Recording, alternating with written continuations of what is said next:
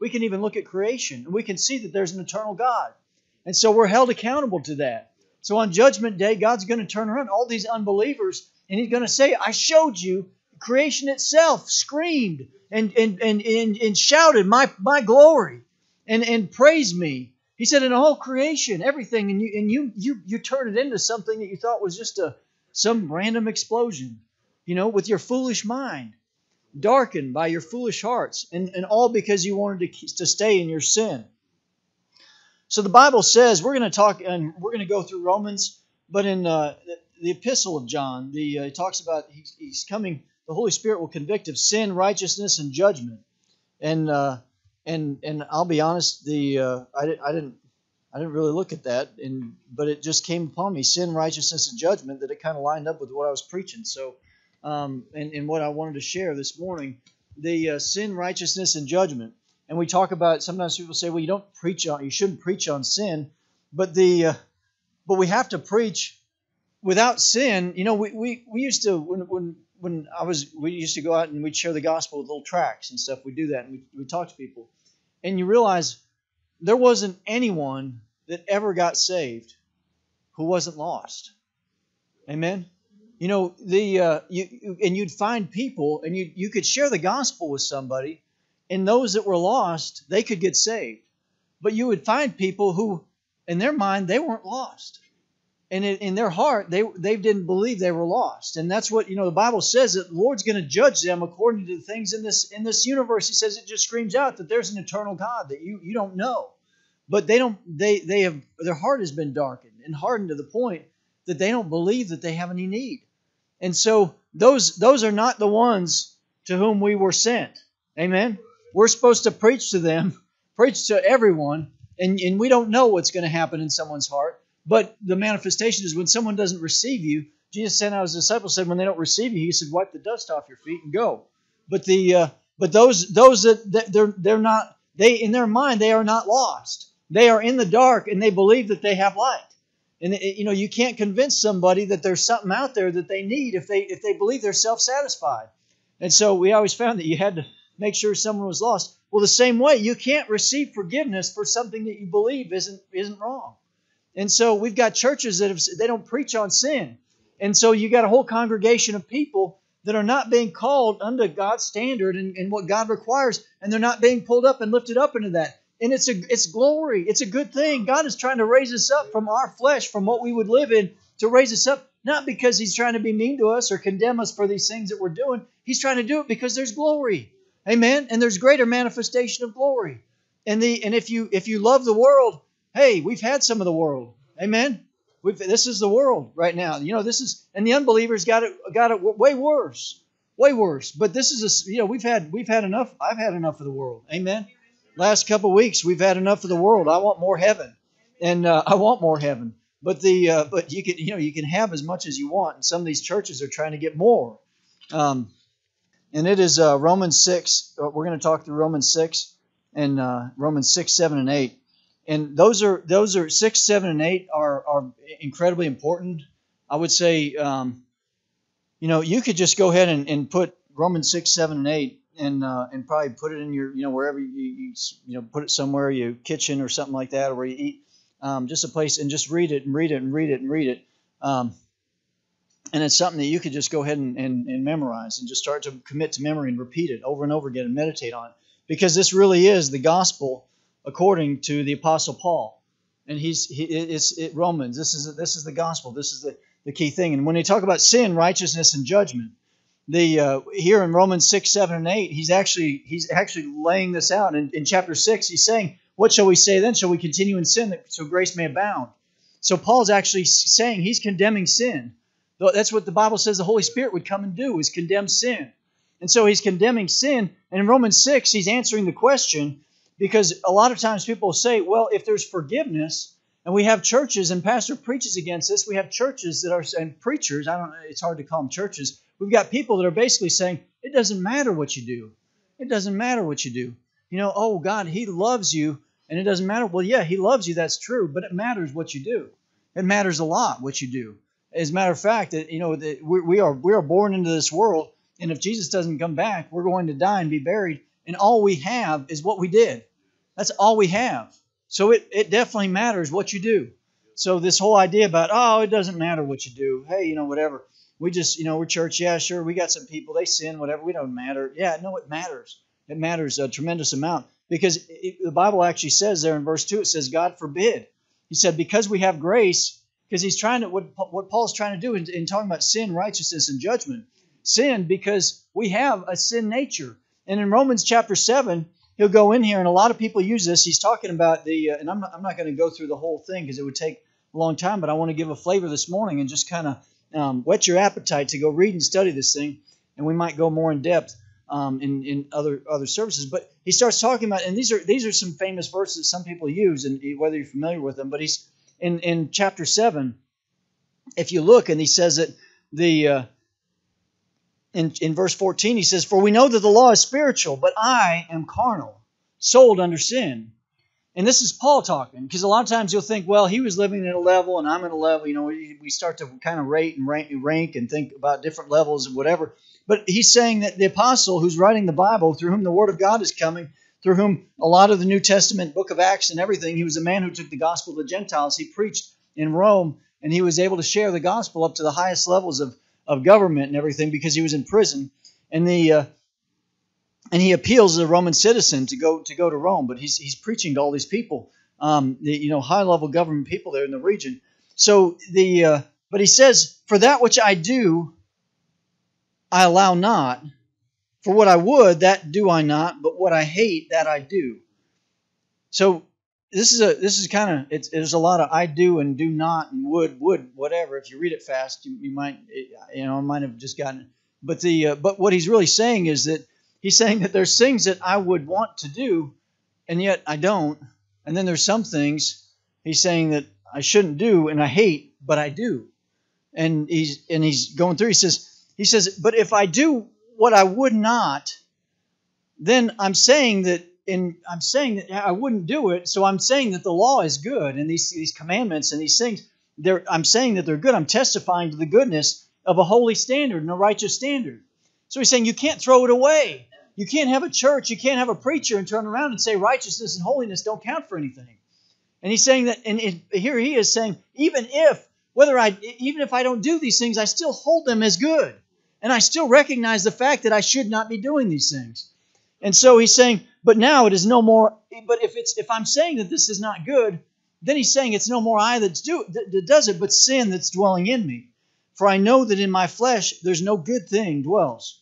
But because to will, he's saying to will, meaning to will to actually desire what I desire to do deep down in my heart. He goes, it's present within me.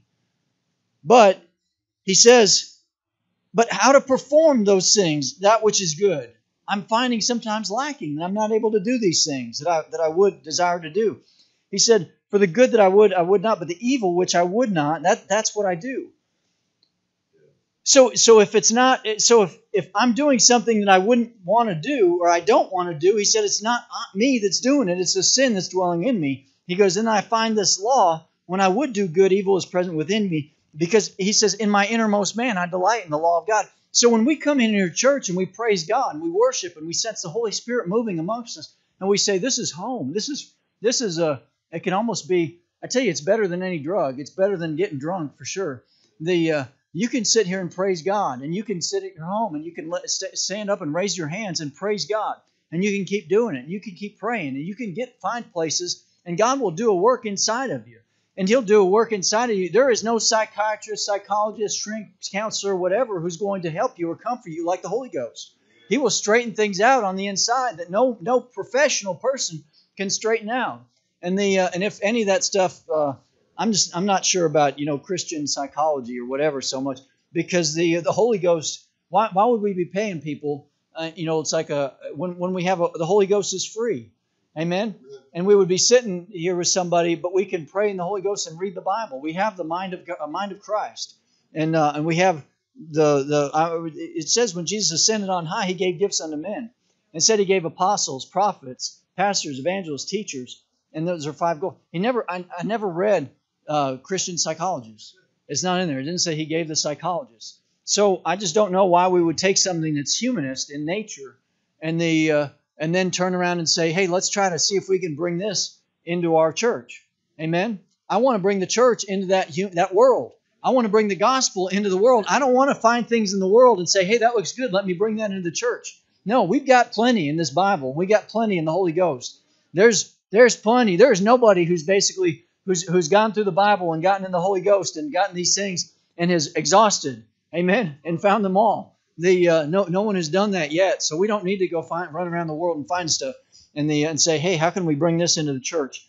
And the same token, I'll be just meddling here a little bit, but there's a lot of these things you read about. Everybody gets in, and people, good people, and they might be going to church or something, and they, say, hey, I believe in the Bible, and then you find out, say, well, I'm eating all of this because when we were evolving and we were living in caves and all this stuff, and then the whatever, and they ate, and I'm thinking, Adam and Eve were in the garden, amen. That's what the Bible says. Now, this whole thing about your ancestors running around in caves, killing woolly mammoths and all this stuff, I just don't, whatever. I mean, I know there's caves and there's mammoth tusks and stuff like this, but don't be turning your whole diet around because a bunch of people who have a model of how things came to be that they don't even have good evidence in the ground for. Amen?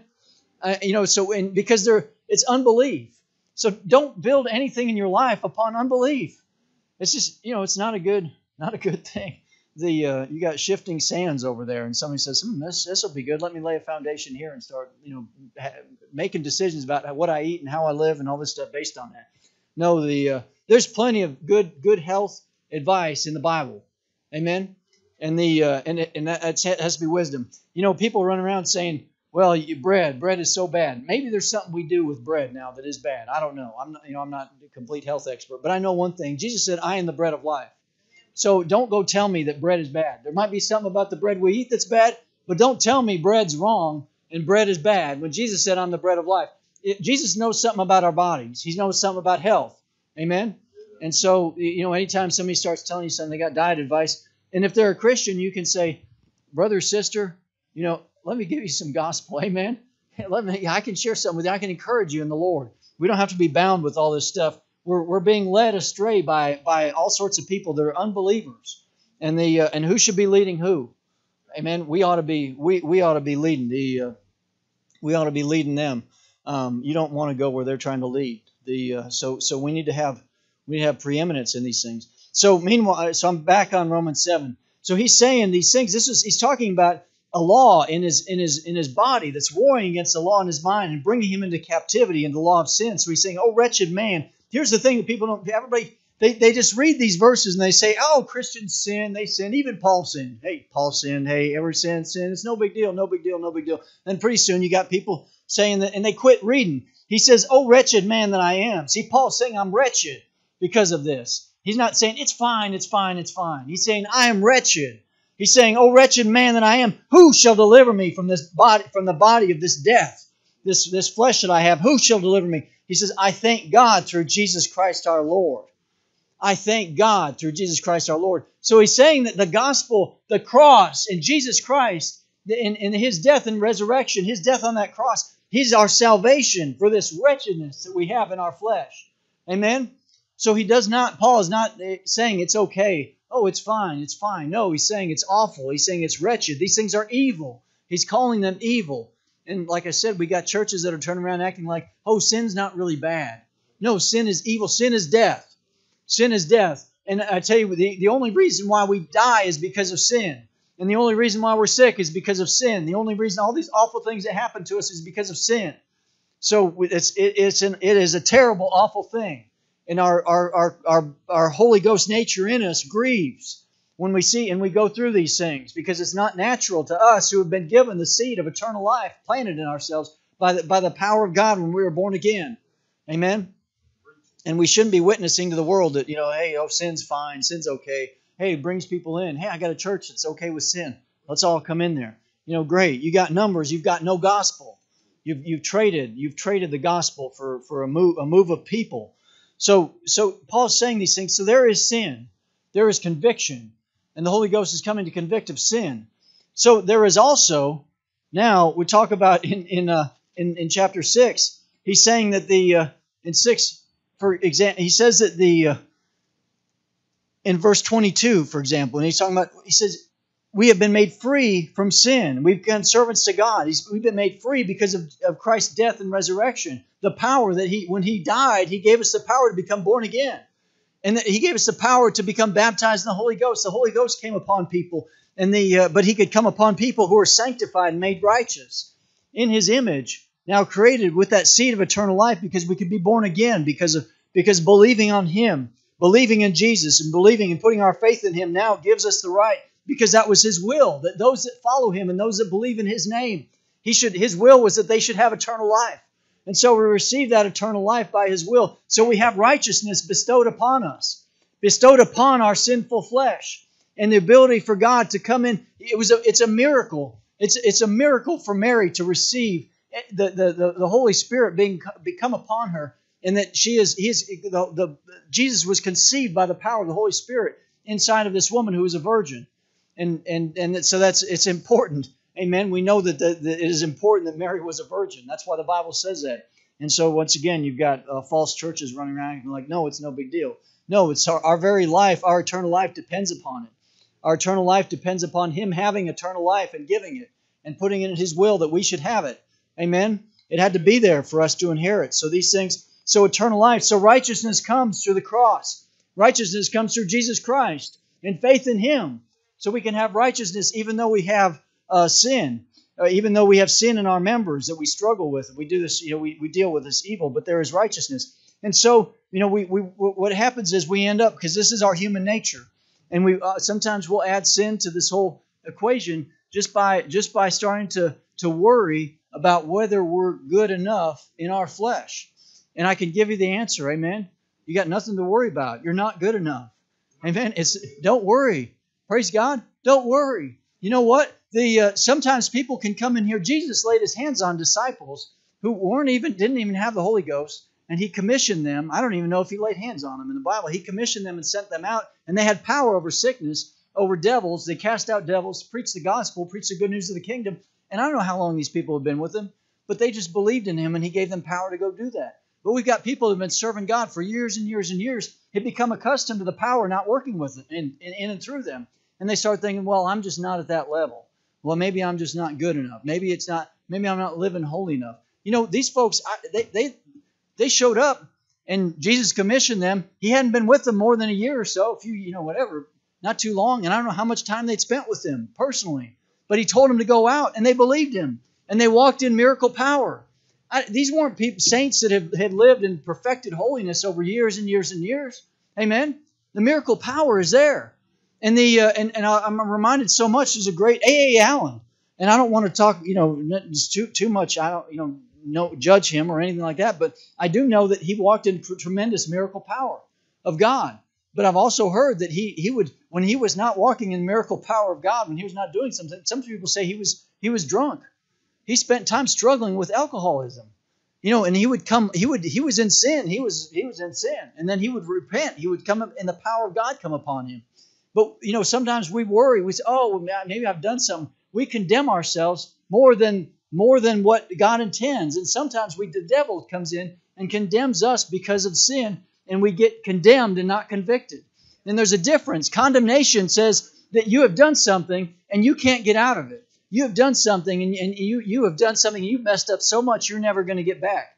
But conviction says, no. Jesus said, how many times would you forgive somebody? He said 70 times 7. He said, in the gospel, how much more? Jesus is talking to His disciples and telling them how to forgive their brothers and sisters.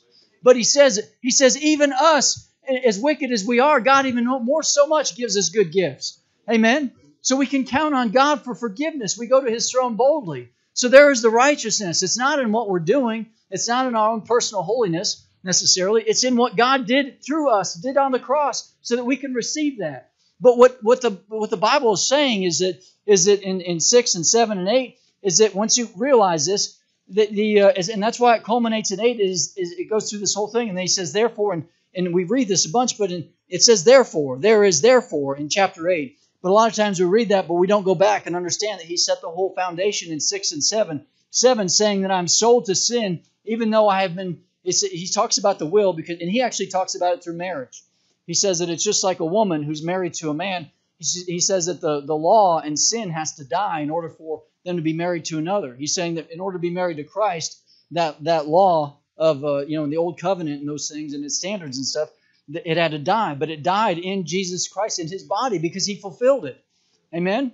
So he fulfilled that thing, and what he also did was he freed us from a covenant, a marriage covenant in essence, that God had made with humanity only through a chosen people, and the rest of the people were out of it. But Jesus fulfilled it, and in fulfilling it, he was granted the right to have another covenant and another will, which was different and better, a new and better covenant.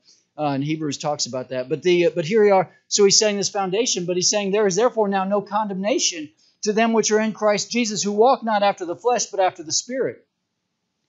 And why am I saying this? I'll tell you the last couple of weeks, we've been praying and believing God for a miracle, but it seems like it's taken a long time, and a lot of things happen and stuff, and some things haven't happened the way we desire, and we've been praying for stuff, and but what happens is when things don't happen the way you want or expect or desire, that you can fall and in certain in your faith get attacked, and then sometimes when you do that, the devil will come in and he'll start condemning.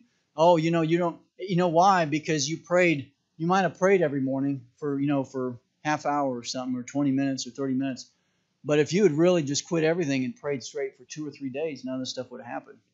It's all on you and your problem. And next thing you know, you can get condemned, and you can feel like, man, I've just ruined everything. I'm just, it's all on me. And you know what the answer is? We all have ruined everything. Praise God. God loves us. He forgives us, and there is no condemnation. And you can walk in the Spirit and choose to walk any point in time. In Romans 6:23, it says, and I'm kind of skipping through 6, 7, and 8 and all. Like I said, it's something you need to study. But it says that the wages of sin is death, but the gift of God is eternal life through Jesus Christ our Lord. And that was not the verse that I tended to read, but that's a great verse. Praise God. Anyways, but in 8, he's saying there's no condemnation for those who walk not after the flesh, but after the Spirit. Because what you can do, he's saying the law of the life of Christ, the law of the Spirit of life in Christ Jesus has made me free. And so when you're free, you don't walk in condemnation. When you don't walk in condemnation, you can walk in the righteousness of God. So actually that's what is Romans 3:23.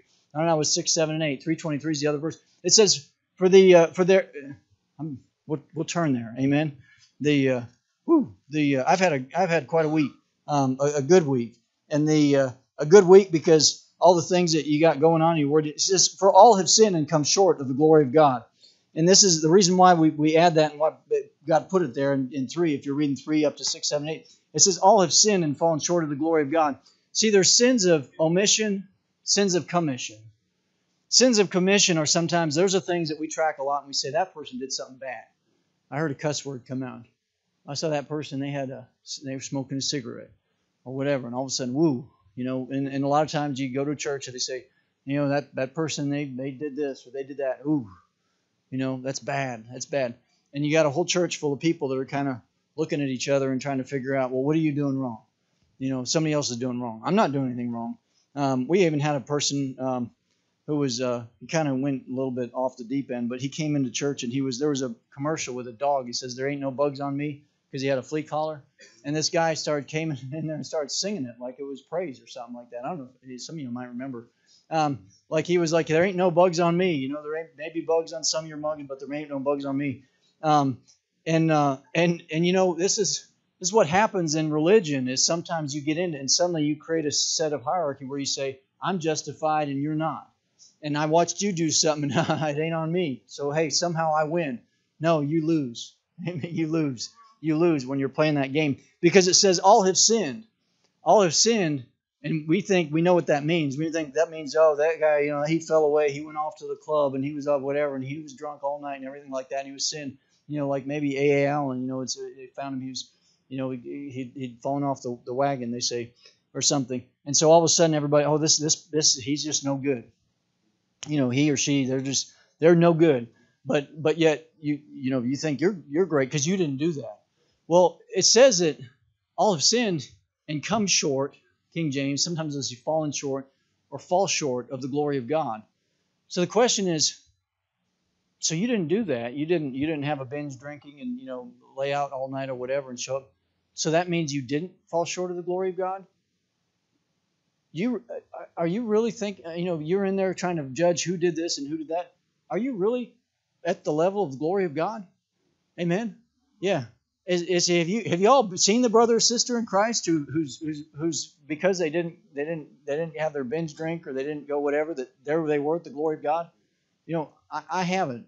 And when we talk about the what is the glory of God, the only thing we can go back to, we can see sometimes preachers and evangelists and moves of God and people walking in these things that they're there, and sometimes short periods of time in their life.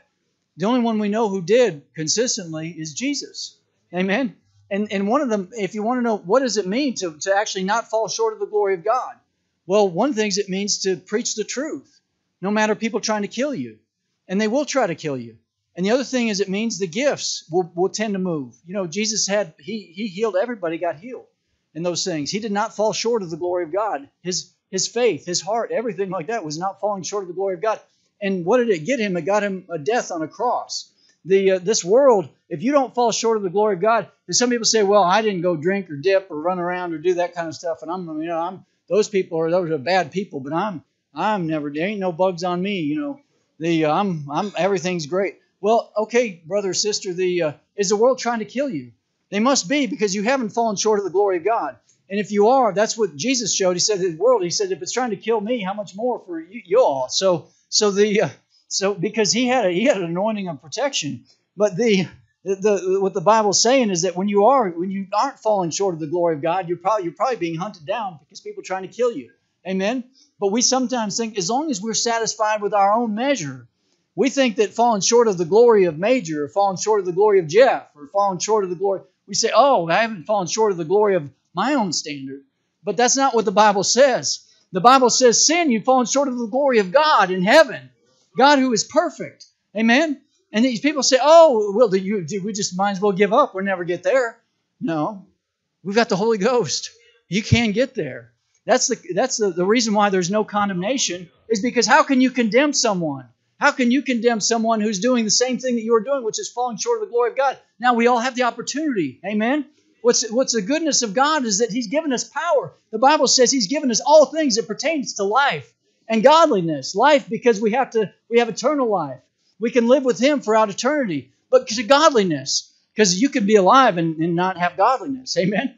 But He's given us all things that pertain to life and godliness, which means not only can you survive and live, not only are you going to escape the judgment that puts you in the second death and sends you to hell for eternity, but it also means that you actually have all things that pertain to godliness, which means the power to live above sin, which means the power to believe God and see the miracle power flow and everything happen and all this stuff. And so you say, well, we tried that and it didn't work, so we changed all of our doctrine. We changed what we believe. Or we quit believing the Bible because we tried it and we didn't work. Well, I know why it doesn't work. Amen? Because we have fallen short of the glory of God. That's why it doesn't work. It's an easy explanation. Well, I couldn't get my head around that. I prayed, I did everything the Bible said, it didn't work. Well, somewhere we fell short of the glory of God. But there is no condemnation, because there's only one that can condemn. Amen? And that is God. And Jesus. And He had that woman, and I love that. He said He had all these women. He said, let the first one without sin cast the first stone. And nobody did. There's only one who could cast that stone. And He's saying, no, I don't condemn you. She says, no. He says, I don't condemn you. Amen? That's why there's no condemnation in those who walk. He says you can walk after the Spirit. We have the opportunity. There's no condemnation to them which is in Christ Jesus, who walk not after the flesh, but after the Spirit. Because if you're walking in the flesh, when you're sitting there trying to play this whole game of, well, they did something wrong and I didn't do it, so they go, they're a sinner and I'm not. Okay, you're not walking after the Spirit when you're doing that. You're falling short of the glory of God right there. You're a sinner too. Amen. I mean, amen. Sinner. Amen. And being a sinner. But the Bible says that there's no condemnation in them which are in Christ Jesus. We walk not after the flesh, but after the Spirit, because we can repent. We can continue. Lord, forgive me. Lord, we can walk in forgiveness. We can walk and say, Lord, forgive me and change me. First of all, in order to do that, you have to call sin what it is, the evil that it is. Second, you have to recognize that sometimes in our flesh that we struggle and we are bound in this flesh that is pulling against us. But third, you also have to recognize that God has given us the ability to live in the level of His glory. Amen? All those three things. And He's the only one who can condemn you for not doing it, because no one else has. Praise God.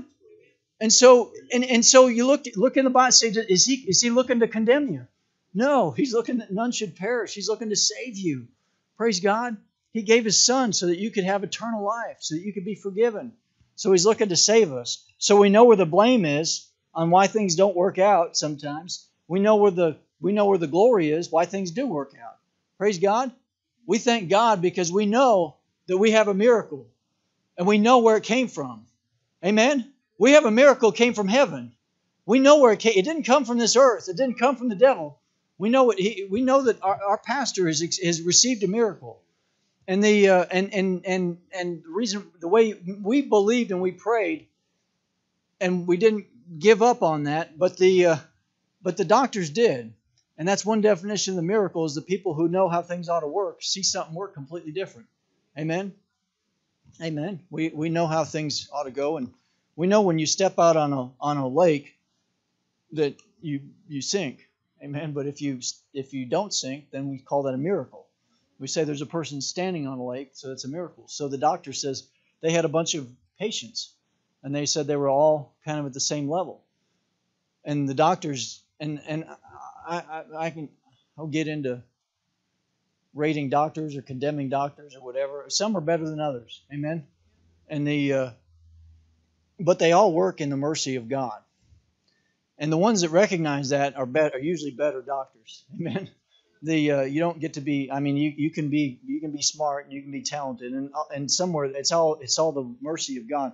But the doctors said that nobody said that they had a group of people, and they were all in there, and they were all kind of in the bad shape. They said that pastor is the only one that they think is going to make it. The rest of them did not. So we prayed for Wesley. We prayed for pastor. We wanted more. We wanted more than what we got, but everything we got is from heaven, and everything we got is from God. And if we could be with Wesley right now, we know that he received also. Amen. And we know that God is faithful and He doesn't miss anything. We know every good thing we got is from God. But we know that there's a devil, and we know that he has some power on this earth. And we know that we have not always overcome everything He's done. We have not always had victory in everything that the devil's trying to do. But we know that in Christ we do have that victory. Amen. We have it in eternal life. And we may not get it in this world, in this flesh, because we still struggle. And the Bible says that it's because of sin that we fall short of the glory of God. That sinning and falling short of the glory of God are the same thing. And so we have to understand sin for what it is. When we say sins of omission, sins of commission. Sins of commission meaning somebody did something wrong. And then, sometimes we'll sit there and say whether we start to think whether we forgive them or not. Which really shouldn't be something you do if you're walking in the Spirit. It's not something you do if you walk in the Spirit, because God is forgiven.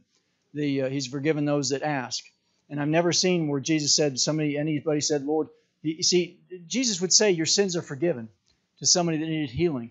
And the Pharisees said, how can He forgive sins? And He even said it when people said, they didn't say they needed healing, and they didn't say, Lord, necessarily, forgive me. But Jesus is looking to forgive. And the Bible even talks about, He says that if you can find somebody, and this is in James, He's saying if you can lead them to repentance, you cancel out a multitude of sins by leading them to repentance. Amen. So He's in the business of washing away sin, sickness, death, all these things. That's what God is doing. Amen. He's fixing, He's changing, He's bringing His glory from heaven into this earth, and that's His desire. And the reason why things don't always work is because there's sin in this earth. And people say, well, where is it? And I'll hunt it down. Well, look in the mirror. Amen. We all look in the mirror and look and it's all throughout the world. But and if we had no sin, we would see a complete victory. But the reason why we don't see complete victory is because of sin. But the reason why we see victory in anything is because of God. Amen. And so we have miracle power, and it's flowing through us, and it's not everything. Maybe we'd say we'd like some more. And so that's I just believe that God's calling us through all of this into a deeper walk, because He wants to manifest and show Himself in this world so that more can be saved. That's the whole purpose. More can be saved. That's the only thing that really matters throughout eternity is the salvation, the souls of men. God, His Word, and the soul that He desires to come to heaven, to come to know Him. And so he desires to manifest himself through us. And we see some manifestation, but we could see more. And we could see more, and that's what he's calling us to do. And as we read later on there in Romans, Paul he talks about it. He says, wretched man that I am. But he says that Christ delivers him from this thing. And he says he allows him to pursue and try to lay hold of this thing for which he has been apprehended. The very gospel, the power of God to walk. And we know that as we walk in this gospel and we've suffered loss, and this has been a terrible year in terms of what we'd expect or what we'd want. But even these things are like they should call us to honor and to raise up our level and desire to see God move. Because these people, our friends, Tony and Wesley, these people that we've lost this year, they desired and they finished the race, and they were serving God up till the day that they went up to be with Him. And so they ended in faith, amen, and ended in belief. And so that inspires us also to say, how can we live a life and do the same, amen? And the devil will use this to try to wedge and cause you to fall away. But the power of God is that He would hold us through anything, through all of the things of life, the things that tear at us, or things that work at us. And then if we struggle with why, the Bible says it's not, and it can't, it's not you, and it's not you or me or whatever. It's us, and there's the difference between us and Jesus, amen. And that difference is that the sin falling short of the glory of God. But there is no condemnation, because God desires to raise us up out of that. And it's the same thing when I was born again. The day I was born again, all of the things that I had, the sinfulness in my life, and the devil who had hold of me in my flesh and in my conscience and everything like that, his grip was released, and completely that day. And in that day, I was made holy in my own sinful flesh. There was something made holy that I could be baptized in the Holy Spirit. Amen. That there was room, that my body became the temple, and I could be baptized in the Holy Spirit. And but it's the same today. Even in anything that we do where we fall short of the glory of God, we can receive forgiveness. And in receiving forgiveness, we can stand in pure righteousness and holiness, not because of what we do, which is why there is no condemnation. Amen. Because we have no ability to condemn anybody else, because everything that they're doing is something that we've done. We've all fallen short of the glory of God, but we have that opportunity to live a life that is without sin. So I just wanted to share that this morning, the sin, righteousness, and judgment, because He's convicting us of sin, righteousness, and judgment. Sin is real, and it is what causes us to fall short of the glory of God. And righteousness is real too, because God gives us the ability to overcome these things, and we can live a holy life. And in that holy life, there's power, and walking, and there's manifestation, and there's also trouble. Amen. There's trouble from the world. Peter talks about there's two kinds of trouble. I don't want to go, but there's trouble that we get for living godly, and then there's trouble we bring on ourselves for living stupid. And he's saying that, stupid, just fix. But he's saying you can't fix the godly part. He's saying don't change it. Amen. You just gotta endure it. So he talks about that, and actually enduring the trouble for living godly, he's saying you're also fulfilling those same wounds and things that Christ took in terms of His body. There's still some manifestation going on in this world of those things. And we endure those things, and God gives us the ability to do that. And the apostles, what did they do when they were doing that? They were in prison in stocks, and it said about midnight, and they weren't put in there at midnight. It's not like they'd been in there for 10 minutes. They'd been in there for hours, amen, in pain and in misery. And what were they doing? They were praising God so loud that everybody was hearing them, and suddenly an earthquake came. So that's one of the things when we talk about falling short of the glory of God, is the praise, amen, the praise. This joy that I have, the world didn't give it to me. Amen? It didn't give it to me. This Holy Ghost that I have, the world didn't give it to me. The world can't take it away. We have something, and it is a praise. And you know what the most amazing thing is? That we can praise God even when the devil, it seems like he's gotten us. Amen? We can still praise God. And that's really the greatest thing. It's the greatest rebuke to that devil, and it also glorifies God. And it's a wonderful thing. So you all continue with praise God, and everybody stand to your feet.